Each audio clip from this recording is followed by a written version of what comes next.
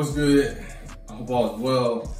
Joshua Grady here. We are in agent mode. We'll just hop into it, man. It's Draft Diaries. Draft is this upcoming weekend. If y'all are tuned in on the YouTube, I appreciate, well, obviously you're tuned in because this is the only place that it's dropping. But I appreciate y'all tapping in. If you haven't done so yet, please take 5 seconds, hit the subscribe. It really helps me. Drop a like if you find value in this video.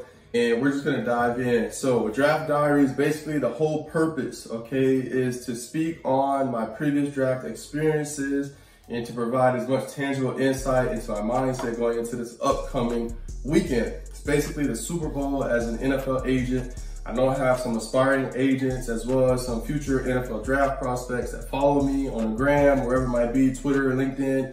And so again, this whole purpose of this is to provide value to those, just hopefully it can help you along your journey, essentially. So with that being said, right here, this right here, so let me hold it up. So this right here is a portrait, or is it a portrait or something that my now wife, Lydia, made for me back in 2017. So as you see here, I got my 2 clients. So you got Leon on here, as well as TJ on here. These are my first 2 clients that I ever signed. And this was something that she made for me right after the draft. On here, I'll read it. It says, "Congrats, super agent. I'm so proud of you. This is just the beginning. God is so good." And this was after my first draft in 2017. Leon was drafted by the Chiefs. TJ signed with the Houston Texans. And it was just an unbelievable experience. And we'll just dive in. So going into this year, I had not a clue what I was doing. I didn't know really too much on the draft. And didn't know too much about free agency, didn't really know too much about anything. And as we got into draft weekend, Leon had talked with a few teams, he had taken some visits, TJ had talked with a few teams, and the only real thing that I knew was, okay, if the guy gets drafted, it's awesome. If they go undrafted, we need to make sure that we try to put them in the best situation possible. And all of this I was just doing through Google. You know, didn't have a mentor, didn't have someone to look up to, had literally no guidance outside of God and Google. That was really it. And so when we get to the weekend, I'll spare y'all the minute details. If you do though, if you want to know more about the tangibles in regards to how you actually prepare for the draft, how you prepare for your guy that could potentially be drafted or go undrafted, then sign up for our Agent Academy. You can find out more information.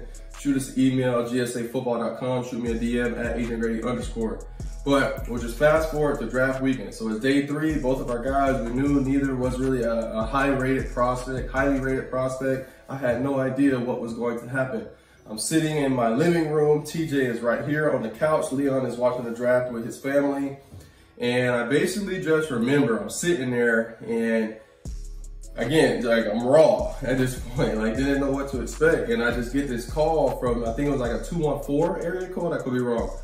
But it's the 6th round and we're just watching the draft. And one thing that you want to do as an agent is you just want to mark, both of them were safeties. So I was really just keeping tabs of all the safeties that are being drafted. Just in case they went undrafted, you want to make sure that you send a client to a place where they actually have an opportunity to make a team, okay? So that's the whole basis of what you're trying to do.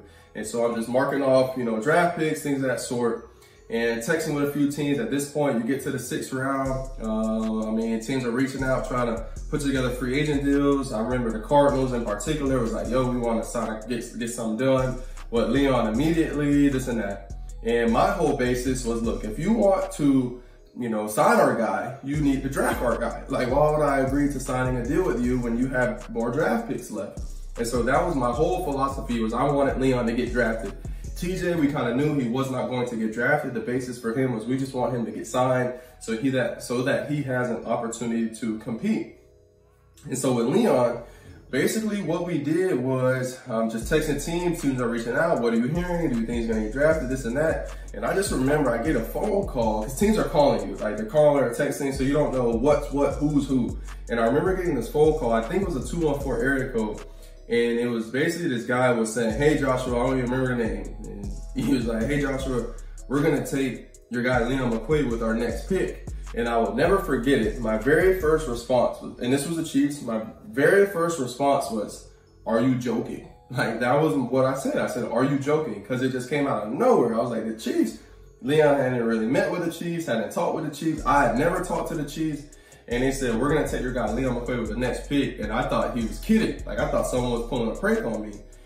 And it just came to show like my youthfulness, I guess my inexperience, but also just like how joyous I was at the moment. I just couldn't believe it. Like, I could not believe it. It was so surreal.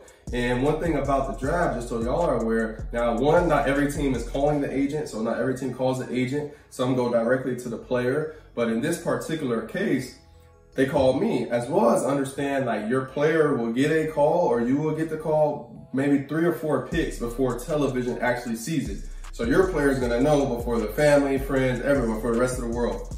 And so I just remember as soon as I hung up, I texted Leon, I texted my friends, turn to ESPN. And I just remember buddy, little kid was like, Leon McQuay, Kansas City Chiefs select Leon McQuay, DB from Southern Cal. And I was just so excited, you know, so excited. I could not celebrate too much. A tip that I would give to any aspiring agents, don't watch the draft with a client, okay? So, and I've done that multiple times. Multiple times, I've regretted doing that. Like, and just having TJ there, you know, I couldn't really celebrate, can't pop the champagne, nothing, because TJ's still not on the team. He's watching it with me, okay? And so it's like, it was weird a bit. It was a little weird, but you know, you're just happy. I'm just happy at the moment. I will say I did not feel like it was something that was earned. That's one thing that I've realized, especially like it's interesting to me seeing agents tout their draft picks in the way that they do, with the arrogance that some do, especially when you get into like some of these first round picks that, to be honest, was going to be first round picks regardless of who their agent was. It is very interesting to me. And for Leon, what I learned very early on was Leon getting drafted had nothing to do with me, had nothing to do with my preparation, had nothing to do with anything with myself. And it, like I said, it honestly didn't feel earned. It didn't feel deserved. I just signed Leon, you know, 4 months ago. Me and him did not have the most connected relationship. I don't know if that's the right term, but Leon is kind of just a more reserved person. And again, I just didn't feel like it was earned. I don't think you're gonna find too many agents that are as transparent as that. But for me, it did also show like, yo, with this draft process, if you sign the right guy with the right intangibles, one thing with Leon, like, credit to him, he was able to ace his interviews. He's very smart, very intellectual, did very well when it came to running his 40 time, things of that nature, and he just looked the part. And it showed me as an agent, especially through this pre-draft process, like, all you really are is a filter from teams to the player. A player gets drafted because of the player, not because of you, not because of who they sign with. I think that's something that players need to understand. So often that I get, like, I remember there was a guy that we were recruiting, probably gonna get drafted this year, and he was saying how he was signing with his other agency because he felt like they would put him in a better position with the draft. I'm like, man, you have no idea really what you're saying. Like, it's just a big misconception that if you sign with this agent, you're gonna get drafted higher. Now, there are obviously intangibles, or excuse me, different variables that come into play, where you're gonna train, conversation with teams that do have a minimal role, I would say, but with Leon in particular, it just had nothing to do with me.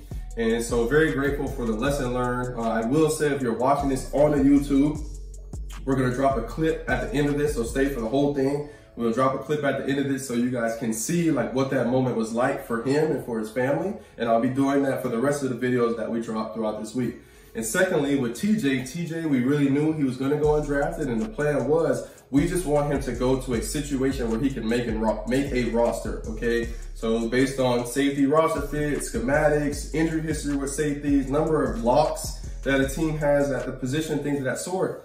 And I remember it was maybe like 2 to 3 hours after the draft, the Texans, who are one of the very few teams that were like, okay, they've shown interest. We believe you can go there and make a team. We believe that'll be a good opportunity. The Texans just kind of called me. They said, hey, is TJ Mutcherson still available? I said, yes, he's available. They come through with the contract offer, signing bonus. You know, you talk over some of the specifics.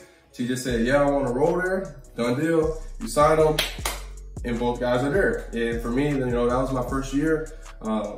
And that was really it. Like, it was a blur. As we get more into talking with Jordan and Byron, I will be able to give you guys more of where I came into play, or where I felt like I came into play. But in my first year, it was just a blessing, you know, to be able to sign 2 guys that I knew from high school with Leon. He was a sophomore when I was a senior at Armwood. And then TJ was my best friend growing up, known him since I was 7. It was just really an opportunity, or a situation that I fell into, a situation that God just kind of ordained. And it really helped me on the path that I'm on, you know? So that's really all I have in regards to these two. Right now, Leon is retired. So Leon is retired.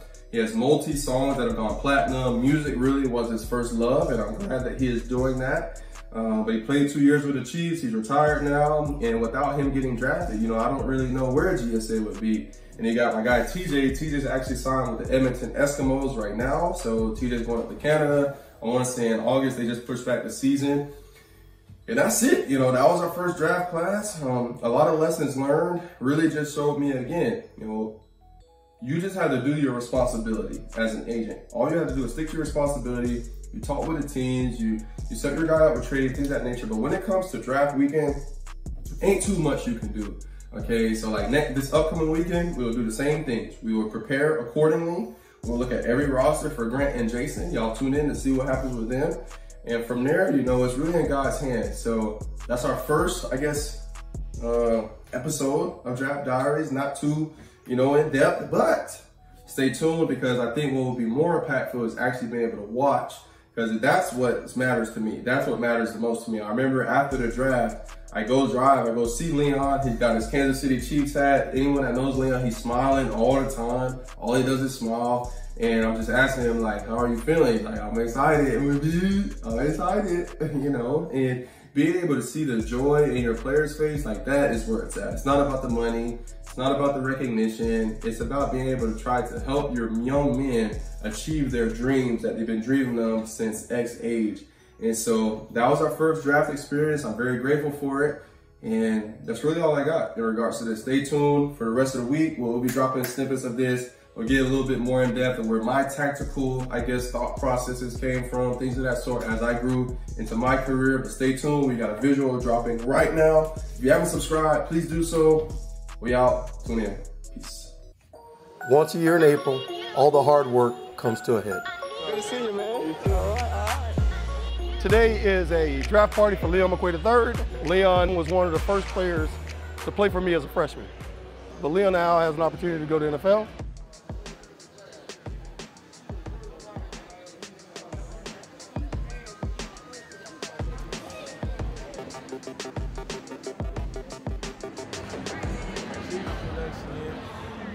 Whatever it is, man. The Kansas City Chiefs select Leon McQuay, the defensive back from Southern California. Leon McQuay!